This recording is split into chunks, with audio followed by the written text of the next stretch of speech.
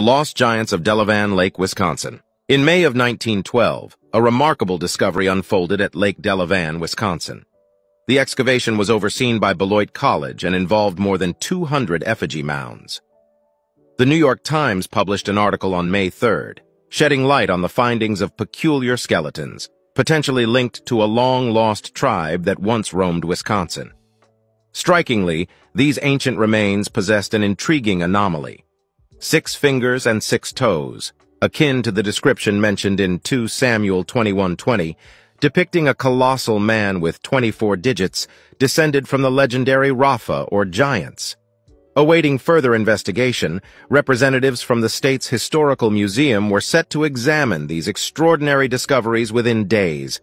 However, a curious pattern emerged throughout history, a recurring theme of unearthing giant burial sites only to witness the bones vanish into obscurity or be destroyed, never to be spoken of again.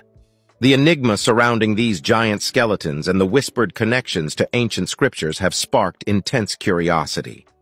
Could these colossal beings truly have walked the earth, leaving behind their traces for us to uncover? Share your thoughts in the comments.